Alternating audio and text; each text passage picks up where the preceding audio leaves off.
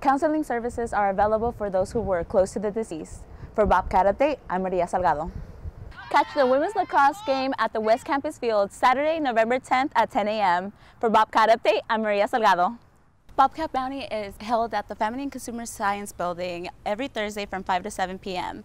For Bobcat Update, I'm Maria Salgado.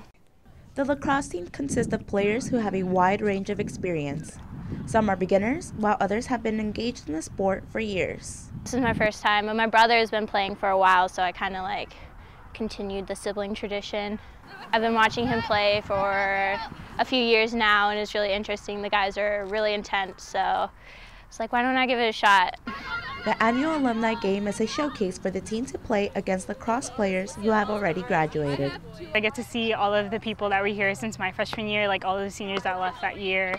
And it's always a little competitive fun because we always, like that little push, that little edge of like, hey, we're still in it.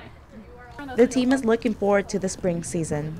We work very well as a cohesive unit, so I feel like we can go pretty far. So we did really well last year, so we have also more games now.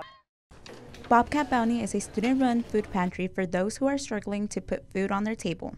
Bobcat Bounty has a partnership with the Hays County Food Bank to provide students with a variety of groceries to take home. We operate in what's called a client choice setting, so the students can come in and choose whatever items they like. Bobcat Bounty is a welcome addition because it's serving students who are struggling financially. I am an educator because I fundamentally believe in the transformative power of education, but the thing is you can't engage in education if your brain doesn't have the glucose and calories it needs to work.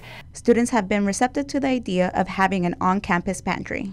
And there's some really cool social interactions that happen while folks are standing in line, and it just tends to be a really fun environment. So I think there's like a happiness and a lightness and definitely a relief associated with it.